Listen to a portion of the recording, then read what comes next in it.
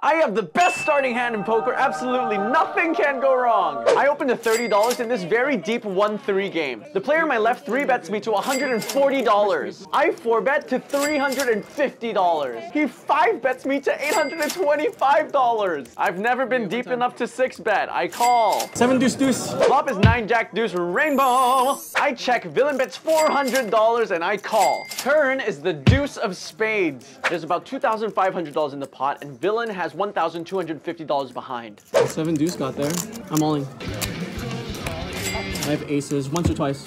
Up to you. Once. $5,000 pot. This is the biggest pot I've ever played in my life, and I'm clearly ahead. This is what dreams are made of, a river of dreams.